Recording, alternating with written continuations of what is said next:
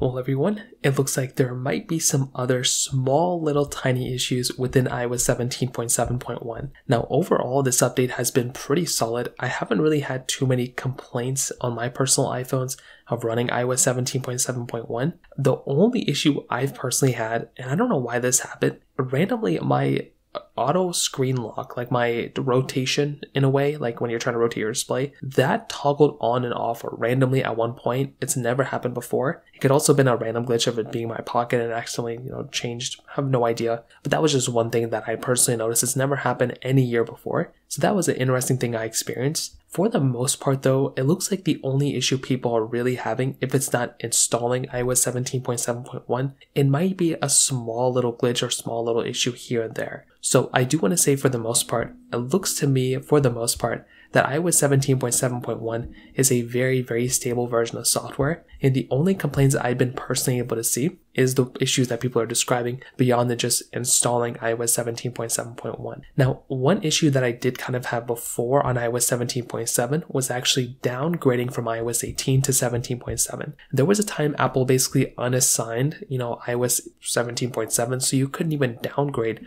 from iOS 18 to 17.7, just like a month ago. But now with 17.7.1 out, we're now able to downgrade back to iOS 17, which is also a very important thing. So if you were having issues before of downgrading down to, back down to iOS 17, you now can go back from iOS 18 down back to iOS 17 if you want to. Not too sure how long this is going to last, but you do have that type of capability as of this point. Beyond that, I'm checking on Reddit, I'm checking my comment sections. There doesn't really seem to be any other prolonged big issue that is specific to iOS 17.7.1. It seems to me that the issues that we've had before are still there, like, some, small little issues like with Apple Music and stuff. It looks like those issues are still there for the most part, but I will say lots of improvements. There's a lot of stability that's been added within iOS 17 so far, and I would still say 17.7.1 is more stable than iOS 18, and even the speed that I'm getting on this version of software, like the performance levels I'm getting, is actually very, very good. I'm actually very happy with the way my iPhone has been performing on these versions of software so far. So